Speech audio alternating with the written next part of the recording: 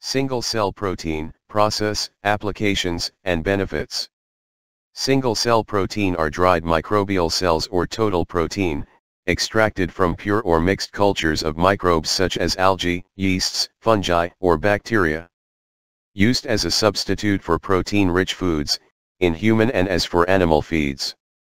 Single-cell proteins have application in animal nutrition as fattening calves, poultry, pigs, and fish breeding.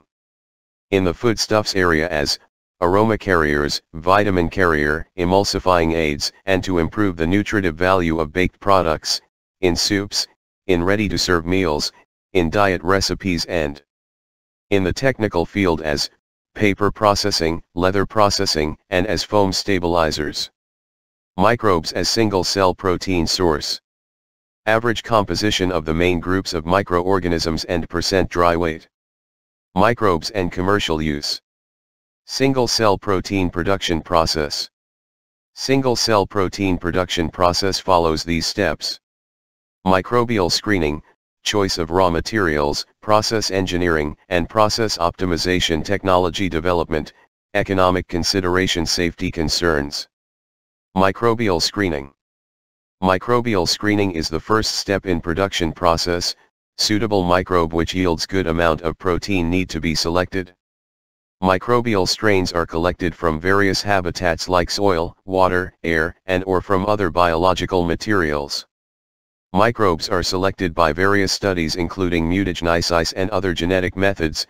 Sometimes wild types are also used. Choice of raw material. This part is little cumbersome and one need to focus on the correct composition of carbon supplement, which yields higher biomass production in lesser time, need to be analyzed. Various carbon sources are like wood waste, straw, other food processing wastes are also can be tried to optimize higher biomass production. Substrates for single-cell protein production can be subdivided into three categories. High energy sources.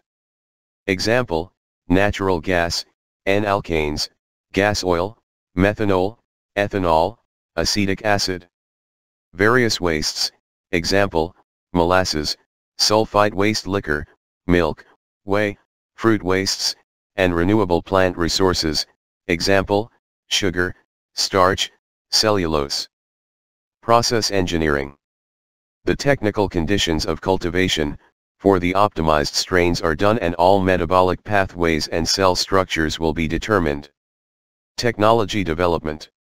Technology development is the next step, where the adoption of the technical performance of the process, in order to make the production ready for use on the large technical scale. Economic factors. Energy consumption, cost of production are the important factor while going for large-scale production phase.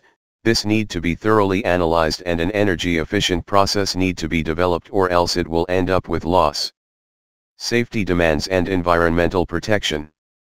Since the SCP produced is for human consumption or for feeding animals, safety of the product need to be tested. Certain microbes produces toxic compounds which can have detrimental effect on humans and also for the environment, so the whole process should be monitored properly. Advantages of single-cell protein. Advantages of using microbes for large-scale production of single-cell proteins are: single-cell protein, high protein and low fat content. Single-cell proteins are good source of vitamin. It can be produced throughout the year. Generation time of microbes is less, they multiply rapidly building up the biomass, more the biomass more the protein source. Protein content is very high in dried biomass up to 85%. During the production of SCP biomass, certain microbes produce useful byproducts such as organic acids.